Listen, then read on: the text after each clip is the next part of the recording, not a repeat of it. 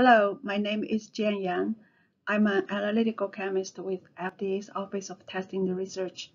In this presentation, I wanted to share with you my thoughts on the progress, pitfalls, and prospects of analytical methods for nitrosamine analysis.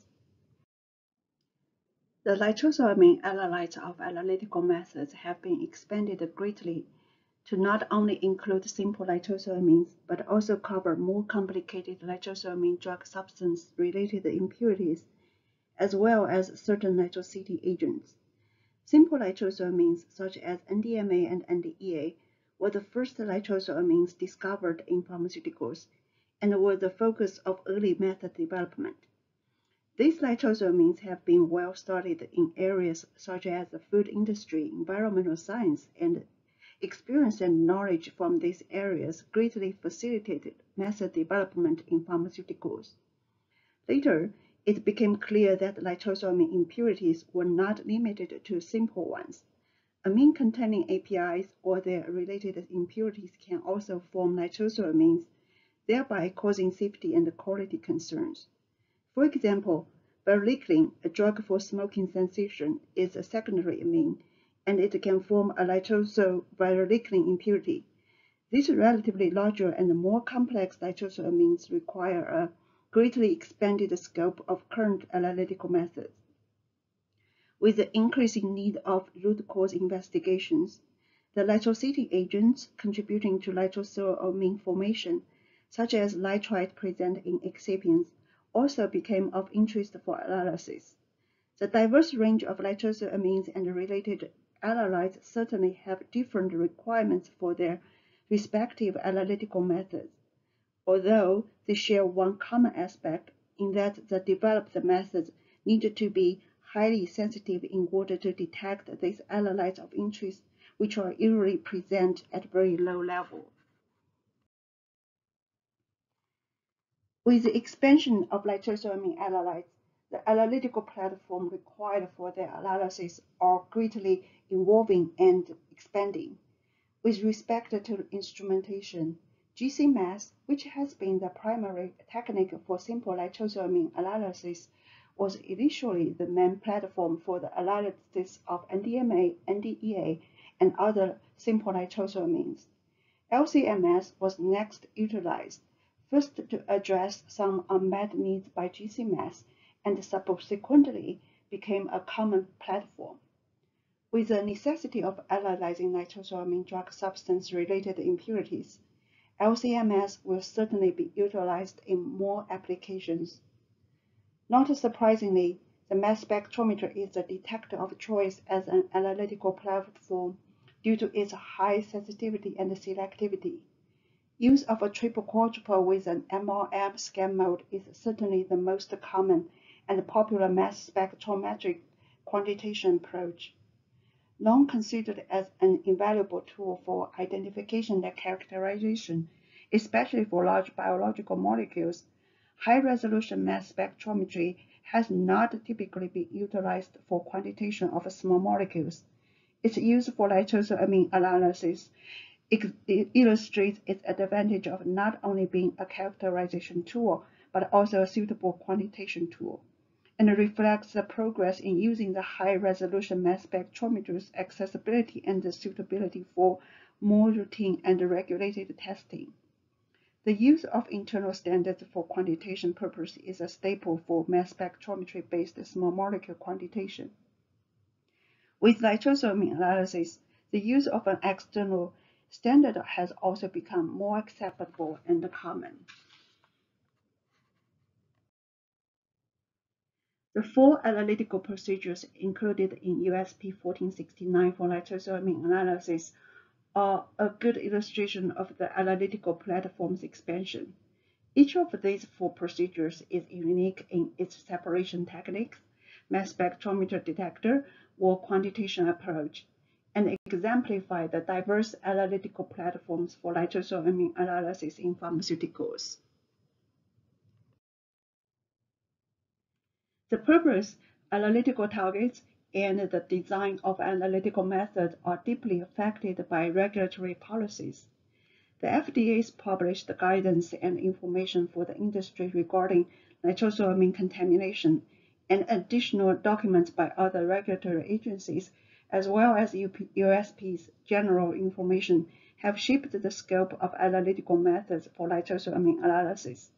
The requirement for risk assessment and confirmation testing imply the need of highly selective and sensitive methods, and the acceptable intake value of nitrosamines defined in the guidance determines the minimum LOQ or LOD that a particular method needs to achieve. Analytical methods for nitrosamine analysis can be susceptible to many pitfalls as they are designed to detect and quantitate very low level of analytes in relatively complex matrix. These obstacles can arise in the development and performance of methods, thereby leading to inaccurate measurements and unfounded decisions.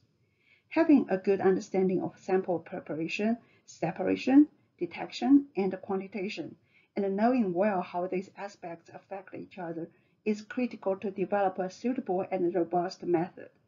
A few examples from our experience or literature will be provided next to underscore the importance of a holistic approach for method development. The first example concerns the choice of technique for separation detection. GC-MS is the most common technique for simple nitrosamine analysis. However, its wide application does not necessitate its applicability to all samples. Since GC-MS relies on high temperature to vaporize and introduce analytes for separation detection, some APIs, like relatidine here, may undergo thermal degradation to form NDMA as a result of this heating process. Applications of GC-MS to analyze NDMA in relatidine therefore would result in the report of artificially high levels of NDMA, as shown by the example here. The NDMA measured with headspace GC-MS was over 2000 ppm, compared to sub-ppm with LC-MS. So, in this case, although both GC-MS and LC-MS are capable technique for NDMA analysis, LC-MS is more suitable because it does not involve a heating process until after the separation of relatidine from NDMA. The second example concerns the lack of selectivity from instrument parameter settings. Mass spectrometers as detectors have the great benefit of adding additional selectivity through mechanisms such as multiple reaction monitoring, high resolution, or accurate mass, or their combinations, and reduce the dependency on chromatographic separation to achieve the needed selectivity.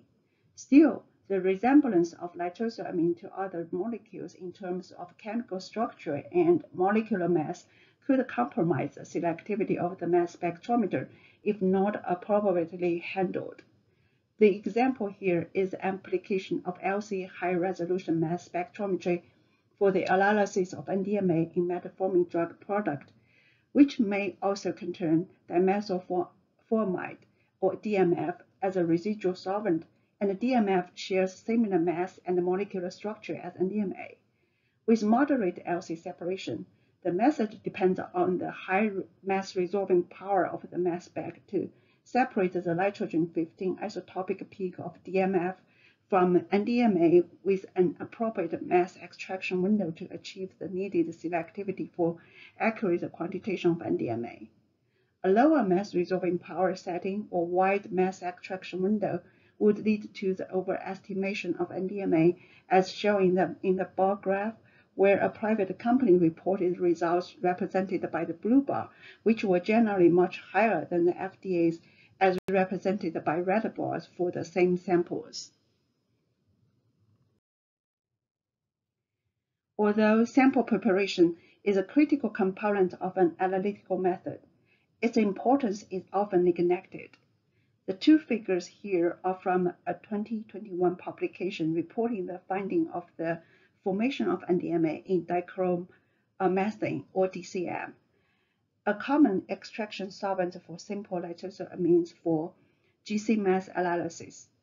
When evaluating the GC-MS method for the determination of NDMA in metformin, the authors found that the dimethylamine, the precursor of NDMA, which is also an impurity in metformin, can react with trace amount of nitrite when dichloromethane was used as an extraction solvent.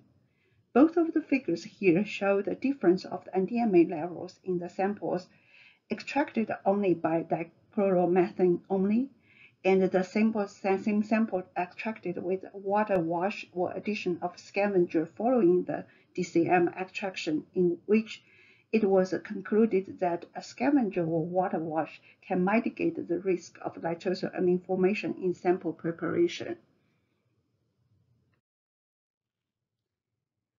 What could lie ahead for nitrosamine analytical method? Here are a couple of my thoughts on the matter. First, with the increasing need of risk assessment and the interest in investigating cause and mitigating risk, there will be demand for highly selective and sensitive methods which will continue to expand the use of mass spectrometry in pharmaceutical analysis, especially LC-MS.